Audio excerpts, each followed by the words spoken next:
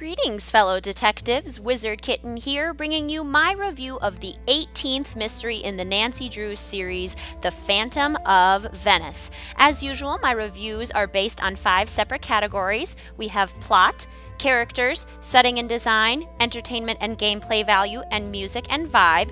Each of those categories is scored on a scale of 1 to 10 for a final possible score out of 50, and then I assign a letter grade to each game based on that score as well.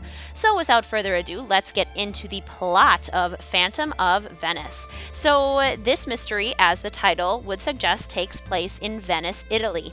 Nancy is contacted by basically the Italian FBI because Prudence Rutherford has referred her for this case, saying that she can help solve the series of thefts that have been going on in Venice. Lately, there's been this mysterious phantom thief who has been stealing art and relics from usually these I guess luxurious homes in Venice, but not always. Sometimes they're stealing them from historical locations as well and religious locations.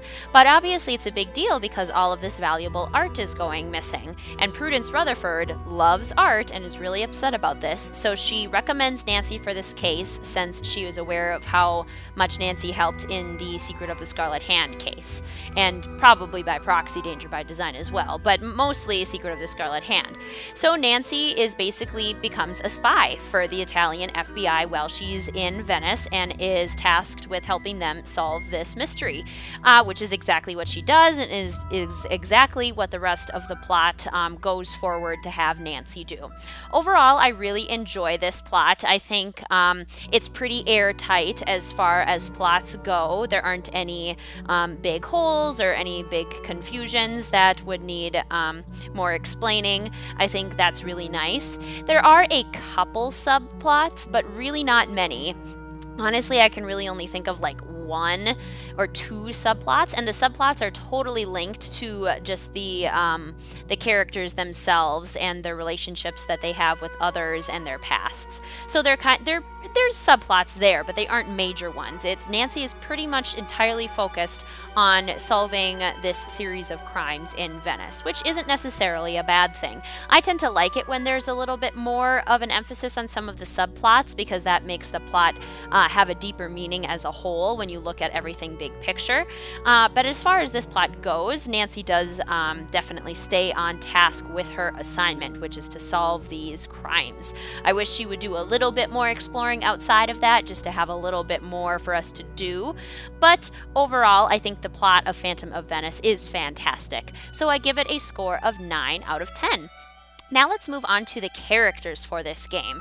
There are 5 physical characters. One of them you don't interact with but see, and one of them you don't interact with as often. But anyway, the characters are Margherita Faubourg, who is the owner of the Ca' Nascosta, or the place in Venice where Nancy is staying. It's her place, and Prudence kind of hoisted Nancy onto Margherita, and Margherita's a little bit resentful about that. She doesn't want Nancy really staying at the Ca' Nascosta.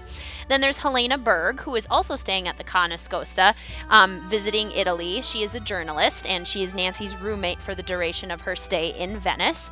There's Colin Baxter, who is a basically an art restorer, an art restoration person. He is restoring art and mosaics and architecture for Margherita at the Ca' Nascosta. There is Enrico Tazza, who is the, I guess he owns the Casa dei Giochi, or the House of Games, but we have to get into contact with him throughout the course of this mystery when we are trying to locate a few goods that have been, let's say, removed from their proper homes. Do with that what you will. Then there's also Antonio Fongo, who is a physical character that we never talk to, but we see quite a few times because Nancy's main job that she is given as part of the Italian spy group is to snoop on Fongo. She needs to spy on him, keep an eye on what he's doing, and report whatever he does to the Italian, the GDIF, the Italian FBI. So those are the characters. Overall, I enjoy the cast of characters. I think they are interesting to interact with, and I think this game is definitely has more emphasis on interacting with characters than other games.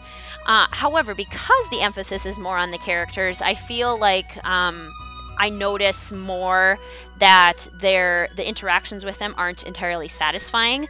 None of the characters are particularly likable, except, ironically, Enrico, who probably shouldn't be the most likable character, but for me, he certainly is. The other ones are all just kind of a little bit off-putting. Even when you talk to them and they seem nice, they have these little quirks that make them not very fun to interact with. And I think if they all had different personalities, like if there was more of a balance, I think I would like it better. But because all of them are a little bit, I mean, Margarita's pretty snarky, Helena is a little bit condescending at times, Colin has anger issues, so they all have these little things that are just kind of not pleasant to interact with. It would be nice to have a little bit more pleasantry. There's a series of pretty good phone characters as well. We talk to Prudence, we talk to Ned, Joe Hardy comes up, Samantha Quick we talk to very briefly on the phone, Sofia Leparace, our contact with the Italian GDIF. So there are some good characters, but I feel like the interactions are not as satisfying as they could be, especially since the characters are such a big part of this game. I think the interaction, for the most part, is written well, but there could be more filled in, and it could be a little bit more inviting, I would say. So I give characters for this game a 7 out of 10. Now let's move on to the category of setting and design, which takes into consideration where the game takes place and how well the setting is incorporated into the overall mystery itself. So as I mentioned before, this game takes place in Venice, Italy, and the setting is absolutely gorgeous. I mentioned this several times just throughout my walkthrough because I get distracted about how pretty it is. They do a really great job designing the architecture of the game. You can see the canals throughout Venice and the water is moving. You see the bricks, these exposed bricks, and just this old stone that's kind of chipping away in a lot of different places. It feels very old world and very like I would expect Venice to feel if I was ever actually there. You know, you got the stone pathways, the inside of the Ca' Nascosta is beautiful. All of the little markets that Nancy visits around the area are quite nice.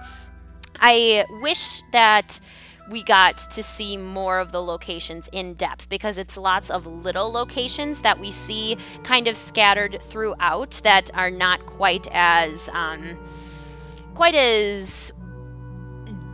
finished, I suppose, as they possibly could be. They're just very quickly, you are there and you do one thing there and then you leave. It would be more fun if we could look more in depth at those locations, but overall that's a relatively small qualm I have because this game is beautifully designed. They really portray Venice through the visuals and I absolutely love it. So overall I give this game a 9 out of 10 in the category of setting and design.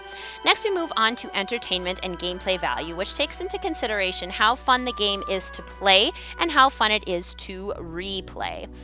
So for this game, this is actually where I kind of have the biggest issue with it.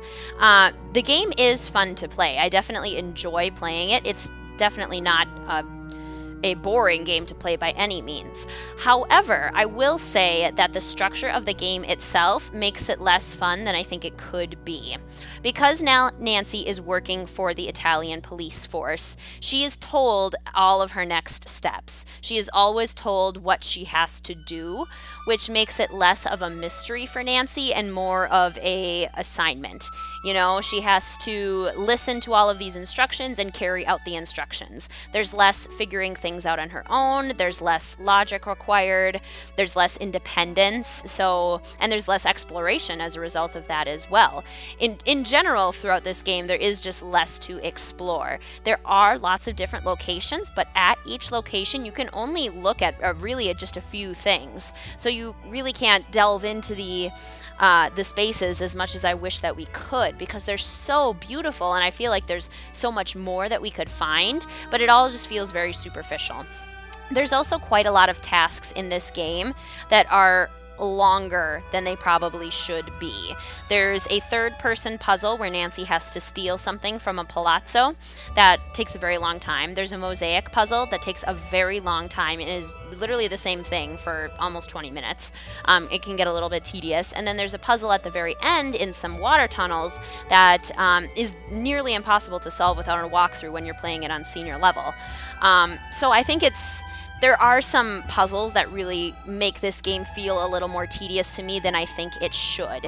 And I don't know that a lot of detectives get the same feeling, but this is just personally for me. I feel like the puzzles that are included in this game are not logical. They're not really important given what Nancy is doing. It feels like the puzzles are there just to have kind of a puzzle sort of thing. There's not really chores, although you can do those too. You can look for money, you can cut flowers, you can dance at Club Michio to make money, all of these things, but you can get through the game without doing those, so I don't have as much of an issue with it. It's more just the lack of independence that we have in this game. It takes a lot of the excitement out of it for me.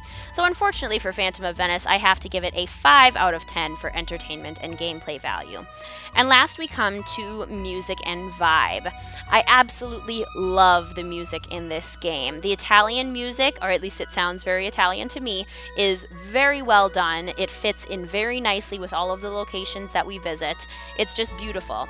And I think the thing that really brings the vibe to the real forefront for me is that when Nancy is walking around in Venice, she hears people having conversations in Italian. I don't know what they're saying because I don't speak Italian, but the fact that Nancy's walking around and hearing these voices is just so cool. There's lots of just really nice background vibes, background sounds that make Nancy feel as though she's walking through the streets of Venice, and it's absolutely... It's just really exciting, and I love that the characters, this is another thing I mentioned in my walkthrough, they pay attention to what Nancy is doing in her surroundings. Nancy wears different clothes throughout this mystery, and the characters will comment on that, and I think that is so cool, because it makes it feel so much more realistic, and it brings the vibe to a whole new level when it feels that way, and I absolutely love it. So I give Phantom of Venice a 10 out of 10 for music and vibe.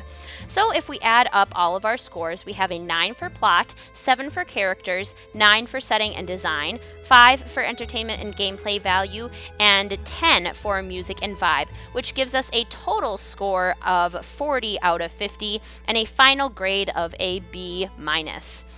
Now, this game is a more middling game for me. It's not one of my absolute favorites, but it is by no means one of my least favorites. It's right around the middle of the pack for me, which is actually what the last couple of games have been.